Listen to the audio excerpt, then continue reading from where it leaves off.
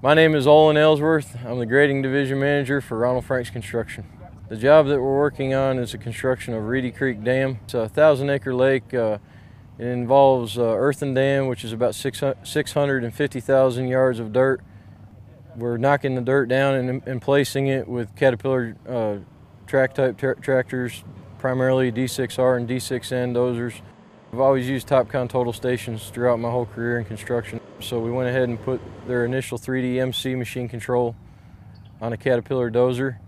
We liked it a lot, had a lot of advantages using it. The only drawback to it was we had to run fairly slow to get real good accuracy and to get smoothness.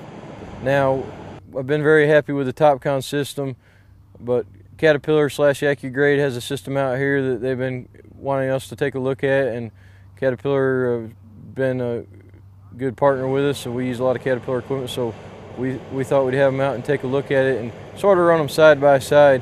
What we wanted to look at today, comparing the two systems, was speed, accuracy, and performance. Now, we've had some bad weather and it's a little bit wet today, but we're going to have them come out and run on a couple different places on the job, on some slopes, on some flat ground, on some curves, on some different materials, and just basically see there's a difference in the systems and just see what they can do. The first place that we used it this morning was basically on an intermediate layer of our main fill, and just tried some flat blading.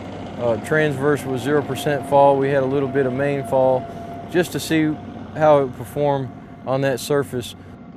There's a horsepower difference and also an undercarriage difference between the 6K and the 6N. I don't think it was a catastrophic difference by any means, but I would say that there was some difference there. Now, the blanket drain is a little bit more complicated. It's got a horizontal curve. It's got a difference in main fall and cross fall about every 50 feet. So as far as for the equipment, it's definitely harder to do. The third place that we ran it was out here on our levee fill slope, which is a 3-to-1 slope. And that's not that steep of a slope, but it's still a pretty good challenge to cut it right on the money, especially on the first pass. I hadn't had a chance to see the AccuGrade system. But the results of my comparison today, to be honest, the Topcon system does very well. The accuracy was improved, and also the speed was greatly improved. I'd say it's at least twice as fast. And also, you know, before we had accuracy within a tenth, I'd say on average now we're getting down 5-6 hundredths on our average accuracy there.